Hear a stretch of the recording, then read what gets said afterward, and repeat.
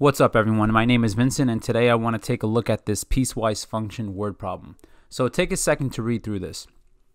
Now, the first few things that'll jump out is that Lucy gets a bonus of $25 for each sale that she makes, and the number of sales is S, but she gets a $25 bonus for each sale if she makes 20 sales or less.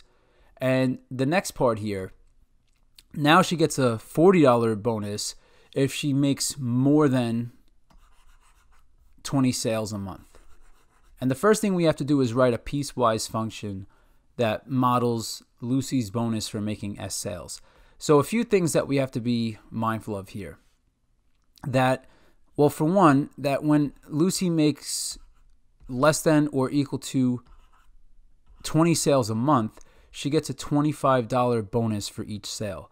So that tells us that B, the amount of bonus that she gets, is equal to 25 times S.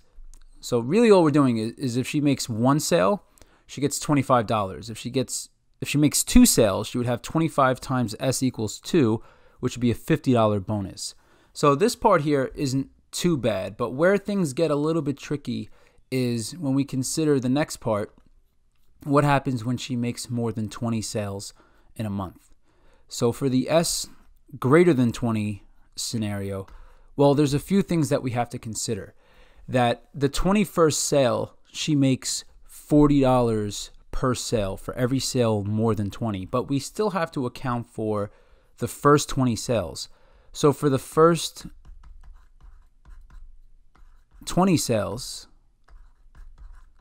Lucy makes B equals 25 times 20. So we're essentially just using our first equation here.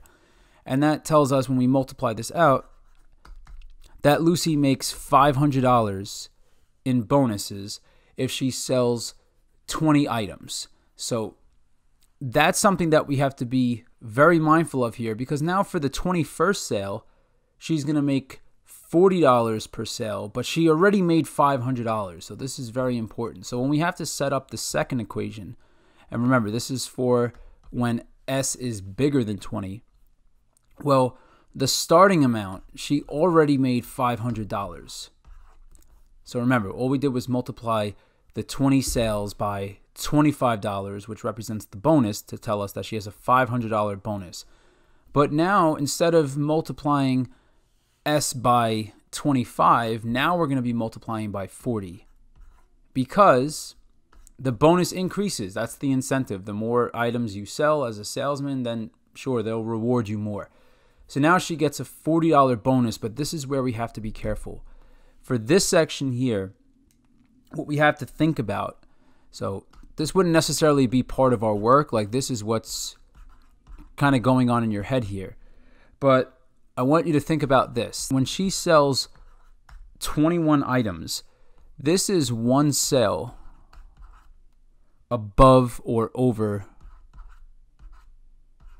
20, which if we just do that quick math in our head, well, if she makes $40 per sale for every sale over 20, she makes $500 for selling 20 things. So 500 plus 40, that's going to earn her 540. So this forward thinking in word problems does help you set up the correct equations. So if we think here, what this tells us is that when we plug in S equals 21, we should wind up with 540. So the problem with just writing S here is that S equals 21. 21 times 40 plus 500 is way, way, way over 540. So we have to be very careful. So we're going to throw in an S minus 20 here, because remember what I just said to think about. When we plug in S equals 21, we should get 540. And when we plug in 21, 21 minus 20 is 1. 1 times 40 is 40, plus 500 gives us the 540. Okay, so now we're ready to combine these two equations from these two different domains to write our piecewise function. So we're going to name our piecewise function B of S, and we'll draw in our brackets, and we're going to write the first domain first. When S is less than or equal to 20, the equation is 25 times S. And for the next domain, when S is greater than 20, we have 40 times s minus 20 plus 500. And remember, this is for when Lucy makes more than 20 sales. Okay, and once again, this function does make sense because when Lucy makes more than 20 sales, it accounts for the fact that she already made 20 sales, so she has $500 of profit already locked in. So now this completes part A for us, and now part B and C are fairly simple because now all we have to do is plug into this formula we just created. So in August, Lucy made 18 sales. Find the bonus for August. Well, now we just plug in 18 to our function. And when we plug into a piecewise function, the first thing we have to determine is where does 18 land? Is 18 in the first or second domain? And since 18 is less than or equal to 20, we're going to plug 18 in for this part here. 25 times s, we're going to have 25 times 18.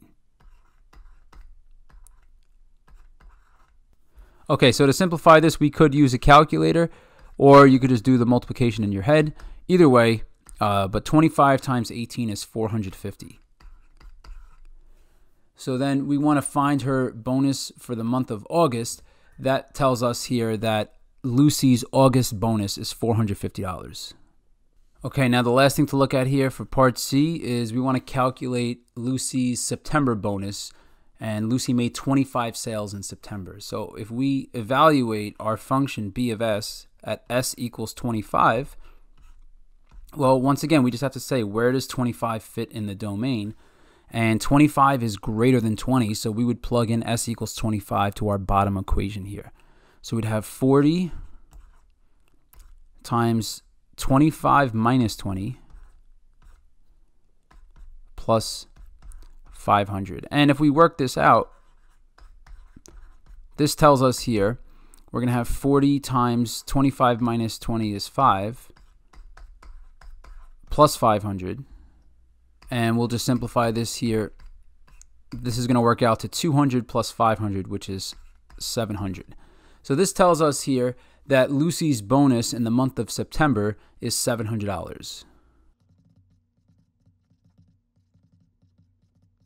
Okay, well, this is going to conclude this piecewise function word problem. If you found this video to be helpful, please click the like and subscribe buttons below. It really helps me grow the channel. And if you got any requests, future topics you want me to cover, leave them in the comments section below. And thank you for watching.